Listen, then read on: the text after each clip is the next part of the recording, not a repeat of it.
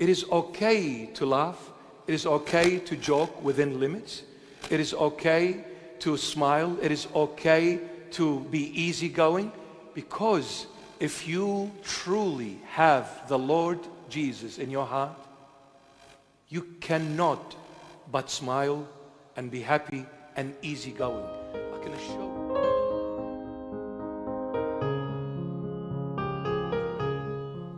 Okay? Even when it comes to partnership, we need to ask for the Lord's will to be done. Not because I love this person, that's it, I'm not going to give up. Yeah, it's nice to love a person, not give up, but you need to pray at the same time and say, Lord, let it be your will, because what I know is not what you know. And what is good for me, nobody knows more than you. You are the good God, and you are the only one who brings good things to His children. So Lord, I love this person. I've sent a message to this person through this good-looking bishop. But at the end of the day, I say, Lord, let it be your will. And if I'm not going to marry this person, I'm going to blame, I'm going to blame the bishop, I was going to say. This is me. And this is the way the Lord made me, in a way. I can be serious, but I don't like to being serious all the time. Because life cannot go being serious all the time. It's okay to joke. Even if it's a bishop, it's okay. Sometimes people will misunderstand that. That's okay, because people will always be people. That's fine. No hard feelings. No, nothing except red belt later on. Doesn't matter. So people can say whatever. It's okay. But at the end of the day, it is okay to laugh. It is okay to joke within limits. It is okay to smile. It is okay to be easygoing, because if you truly have the Lord Jesus in your heart, you cannot but smile and be happy and easygoing. I can assure you, Christ is very easygoing. He is very complex, but in His complexity, He is very simple. He is God. You can never fully understand Him. But when He comes and talks to you, He'll talk your level. You can relate to Him. You're not going to see somebody, whoa, he's too far and too big for me. No. He will say, hello, how are you? Can I get you something? Oh, by the way, my name is Jesus. What's your name? Would you like to be my friend? Will you give me your hand? I'm here to help you. Is that okay? He's very nice. I don't like complicated Christians. Like they suffocate. Everything is, yes, sir, hallelujah, Jesus. Relax, man. Sometimes they startle you. How are you? Thank God. Relax, man. I just said, oh. Are you okay? Everything is good. I serve the good God. What a liar. You know why you serve the good God? You're not good at all. Relax. When you look at the church fathers, the true saints, they never showed. They were very simple, very humble. You would mistake them for a street beggar, but they raised dead people. They raised dead people. The simple people.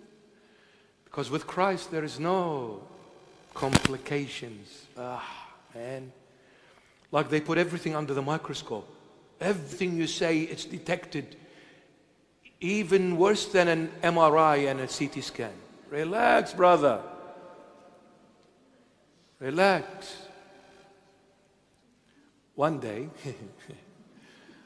I saw this kind of a dream or a vision. I just want to tell you one thing about the Lord's humor, sense of humor. I was walking somewhere, and anyway, I got there, everything was white. There was a white table, the one sitting behind the white table was dressed up in white, and it was the Lord. And there was a white cupboard behind him, everything was white. And then he got up, when I approached, he got up and he said, you finally made it. So he had a shirt in his hand. He just put it on me like that, and he dressed me with it. And it was fit, like tight fit. When I was young, I know I'm still young, but when I was younger, When I was young, I used to have my shirts very baggy, like XXX, XX large, because I never liked tight shirts, always baggy. I was very skinny. I didn't want to look skinny, so I wanted to be a little bit chubby. So I used to ask my mom, please get me baggy shirts, double XL. So the Lord put that shirt on me, and it was fit, tight fit. And look at me, dumb. I said, oh, it's tight. Like I'm whinging. He's dressing me in white and I'm whinging. I said, it's tight. He said, oh, wait. He opens the cupboard. Behind him, there was only one shirt in that entire cupboard. It was empty except one shirt. He takes it out and he shows me the collar. XXL. He said, but he didn't put it on me. He said, take it. When I woke up, I kept on thinking, why? And then the Lord made me realize. He says, I have a good sense of humor.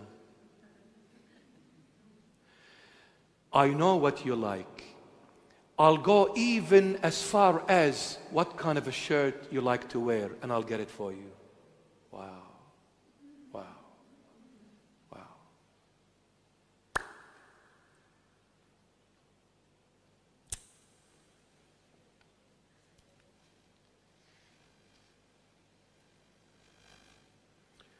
I think of things you don't think of. You maybe wear the shirt and you throw it, you don't even look at it. But I care because I love you. I care even about what you wear and what you like to wear. I care. So I preserved it for you because I knew you were going to say that. I'm God. I know what you're going to say before you say it.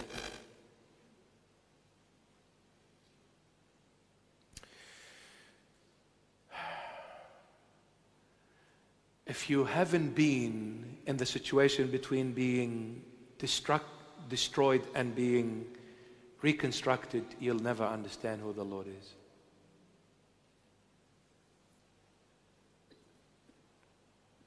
You'll never understand who the Lord is. Do you think you will know the Lord because you went to university and you got your PhD in theology? Are you kidding me? You think this made you now know who Jesus Christ is? Satan will use you like a soccer ball. You need to live with the Lord. Not go to a university and study about the Lord. What is this? You need to live the Lord. You need to live Him.